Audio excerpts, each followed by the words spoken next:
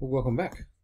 This is the second part of Area Stay Unit 3, Area Stay 2, responding to antigens. And again, I'm going to do this in two parts because the first bit looks at pathogens, which produce the antigens, and then we'll look at what our immune system does to respond to their presence, because, of course, that's what it's all about. These are going to obviously send signals. We're going to continue looking at communication.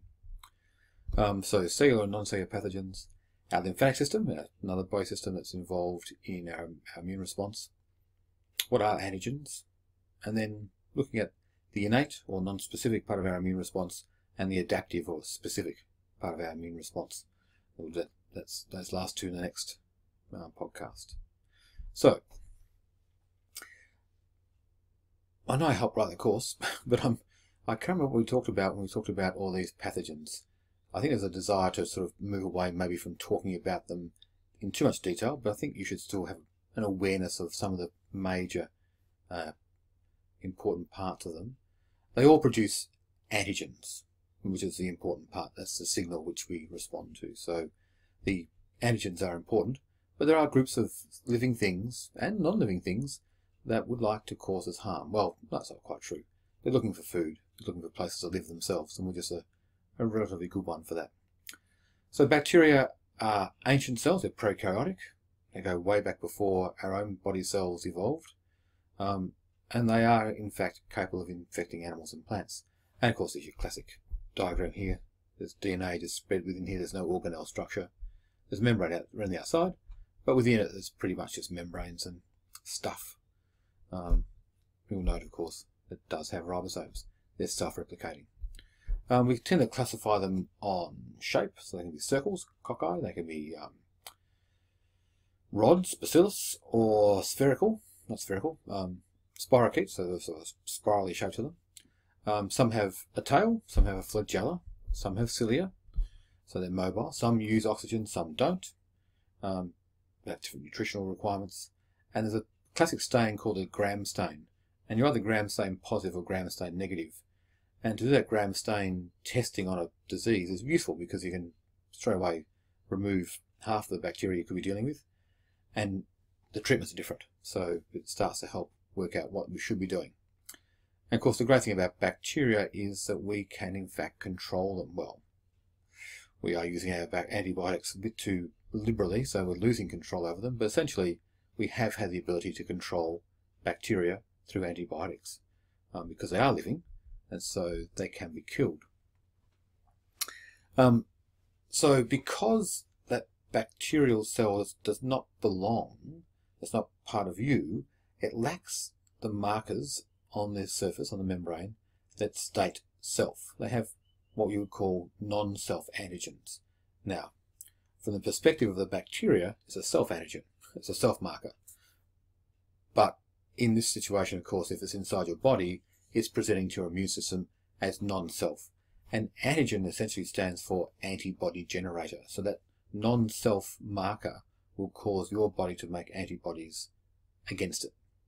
And we'll talk more about that in the second half of this podcast, the second podcast.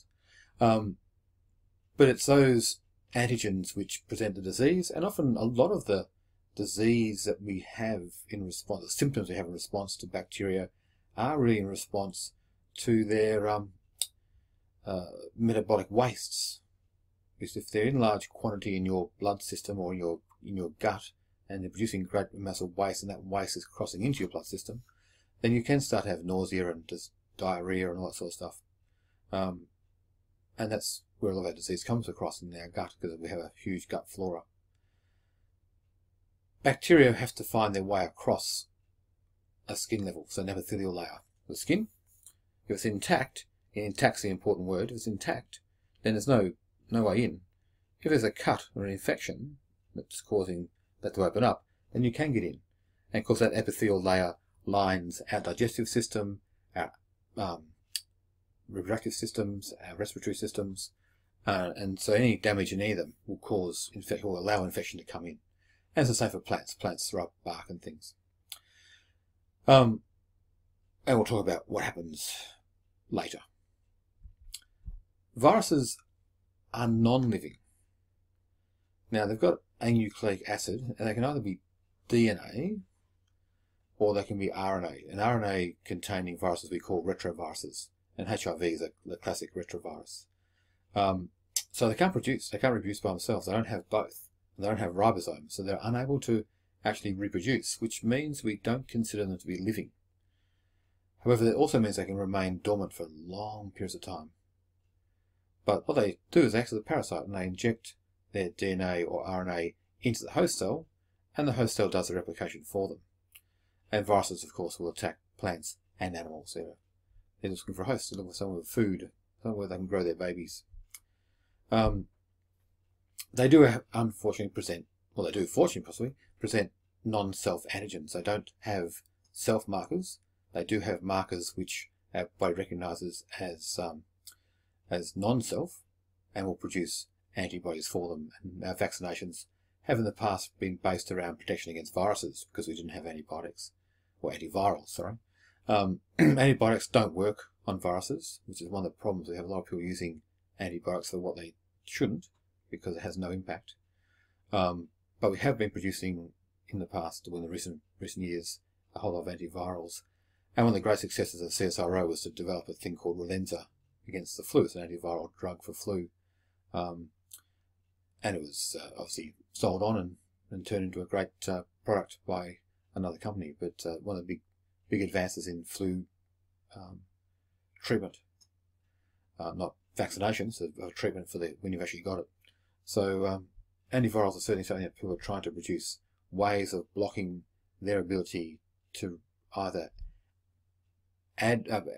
inject their DNA into your cell, or for their cells to then erupt out of a cell that's been infected, so we don't get the virus spreading.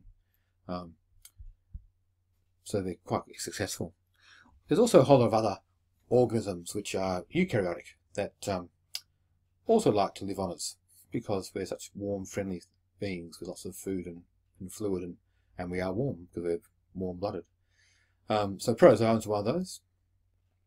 Protozoans tend to have three groups, essentially. It's flagellates, so they've got tails for swimming. The sporozoans, which is something like Plasmodium's a sporozoan, which causes malaria. It's obviously produced by spores, and those spores get picked up by mosquitoes in this case. The Sarcodonians, which produce amoebic dysentery, again, don't have flagella for mobility, but use cilia.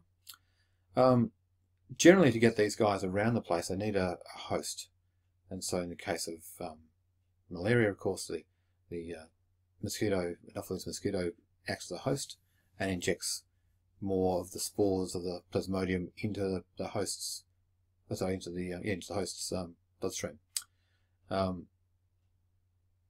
best way to treat these, of course, is to try and break the life cycle. And if we can cover up our skin with clothing and insect repellents and sleep under mosquito nets and things, then we tend to break the cycle for malaria. Mosquitoes still live, but malaria doesn't get to pass through humans. So there's ways of breaking the system. Of course, widespread use of chemicals to kill mosquitoes also breaks the system, but has other things wrong with it. Worms tend to live inside our guts, particularly because our guts are such lovely, warm, wet, food-rich places. And so you've got three different types of worm there. As you can see, hookworms have these wonderful hooks. The roundworm there has ways of attaching itself as well. These little roundworms coming out of an anus. And they live within our system, and they act as parasites. We'd all have them in our guts at the moment, probably. It's when they become out of control they become an issue. And of course, they can probably easily treated, well, they are now easily treated with chemicals. We kill them quite quickly. But again, one of the biggest problems with these guys is the fact that they will cause your intact skin to become not intact. These sharp teeth, so I pointed at the screen, these sharp teeth, these cutting parts will of course open up the skin. And so you want them gone because they will cause other infections to get in. Arthropods are another group. There's little ticks and lice that live on the surface. And as you can see, this one here this is just one beast over time-lapse photography.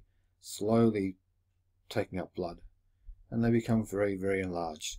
And again, the biggest problem with these guys is that they do tend to open up your intact skin.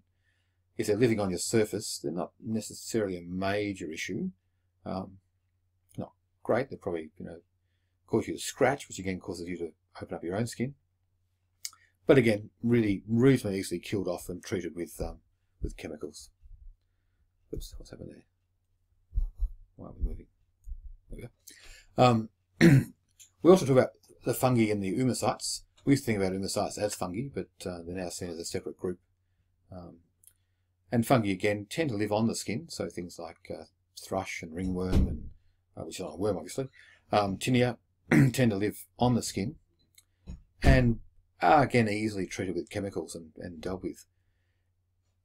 If they do stay for too long, they can open up the skin and allow for other infections, so they break that barrier, which is their biggest concern. And then there's, oops, yeah, I won't pause too much on that. Then there was two other things that we talk about. They're viroids. Now, viroids are essentially a single strand of RNA that has no protein coat, no membrane. So it's described as naked. These attack plants, and one of the most common is the viroid, which causes plant leaves to skeletonize. So you end up with all the phloem and xylem and no photosynthetic tissue, damaging, of course, for a plant. There are no known animal viroids, but we wouldn't want one either, would we? It's very hard to control a piece of protein or piece of RNA just drifting around. And the other that we know quite well now, mainly for mad cow disease, is the prion. Very hard to find a prion. That's actually a diagrammatic representation of the shape of this particular prion, the Creutzfeldt-Jakob disease. But then naked protein. It's just a piece of protein which infects the host.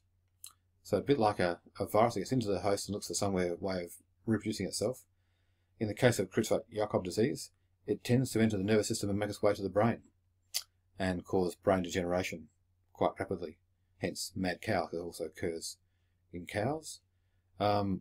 Interesting enough, it was quite common in the headhunter cannibal populations of Papua New Guinea, as they used to eat the brain of the person they just, the victor. The victor would eat the brain of his opponent to gain his wisdom. However, of course, he also gained his prions. So it can be quite a problem in those situations. And that's our pathogens, all presenting antigens in some way for our body to respond to, which we'll come to next.